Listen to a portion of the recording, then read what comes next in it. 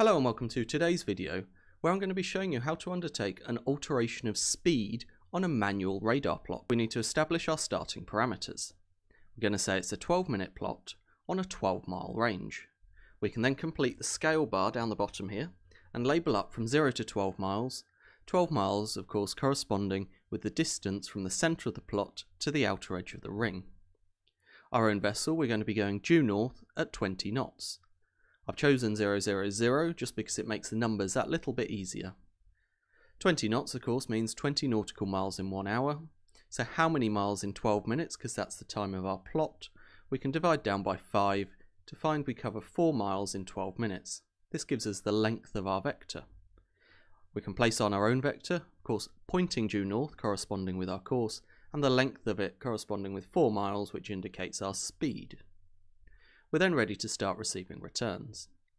When we get the first return, all we've got is a range and bearing. We can't tell anything else from that at this stage. 6 minutes later we get the second return.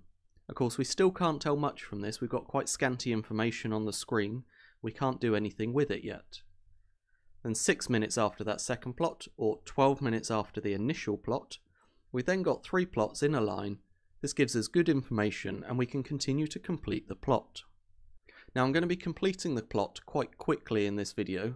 If you want to see it in a bit more detail, I'll link up in the top so you can go back to a previous video where I'll walk you through the steps a little bit slower.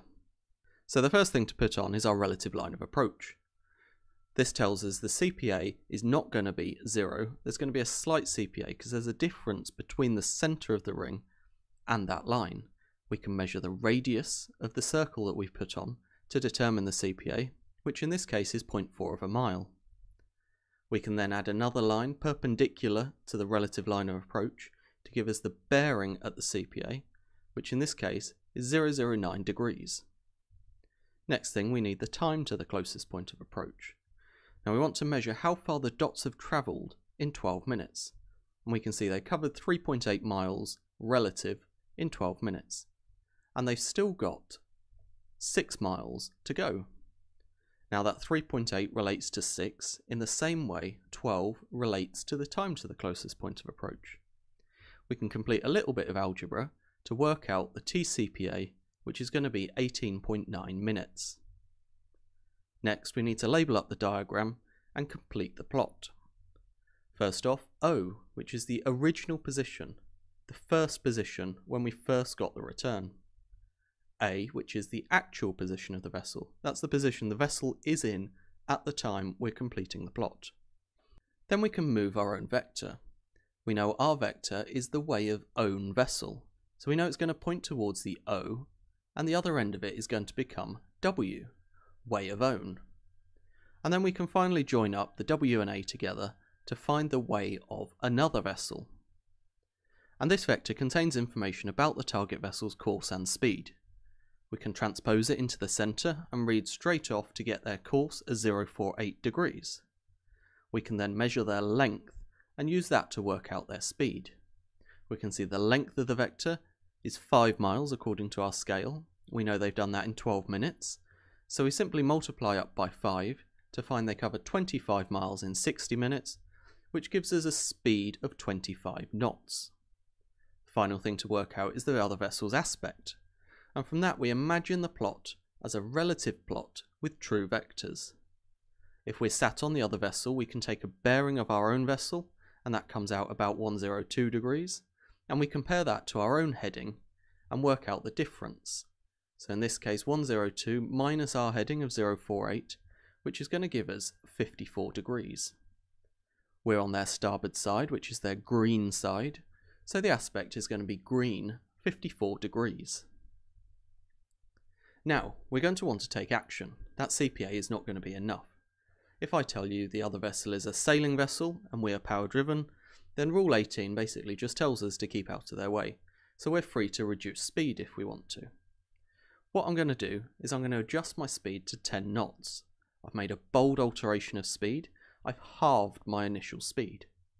What on this diagram is going to change? Well, everything corresponding to my own vessel's course and speed is going to change, and the relative line of approach is going to change. So we can dim out the things that are going to change. you can see that the way of another vessel has remained the same. The other vessel's vector is going to be unchanged, and the previous dots are also going to still be there because that's historical information. The vessel was there in the past. We can plot on our new vector. We're still going 0, 0, 0, but we're now at 10 knots, so that's half the length that it was before.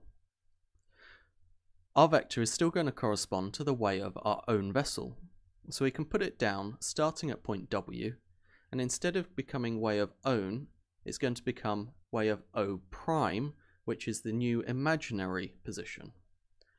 We can plot a line from O prime to A to get a new relative line of approach. If that speed alteration was instantaneous, the other vessel's return would start moving down that new relative line of approach. But I'm going to make this one a little different. We're going to say it takes 6 minutes to reduce speed to 10 knots.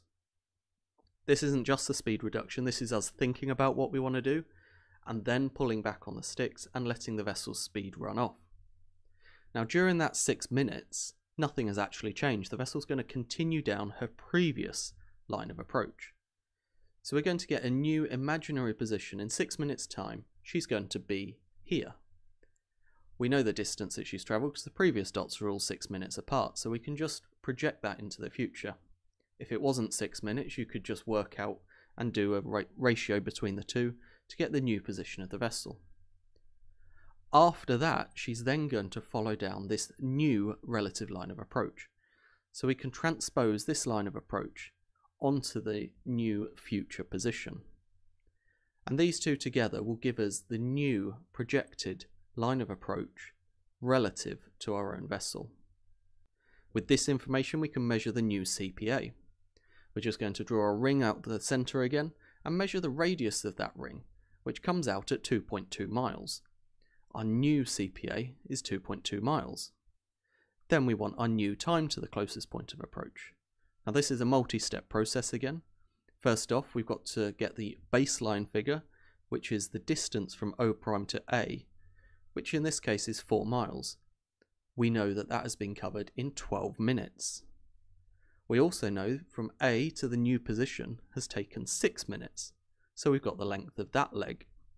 Then we want to measure the distance from that new position to the CPA, which actually comes out at 4 miles again, which we've already said is 12 minutes.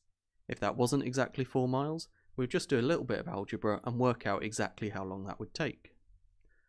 From that we can work out the new time to the closest point of approach, which is 6 minutes, the difference between the dots, plus 12 minutes, the difference from the new dot to the new CPA, which comes out as 18 minutes.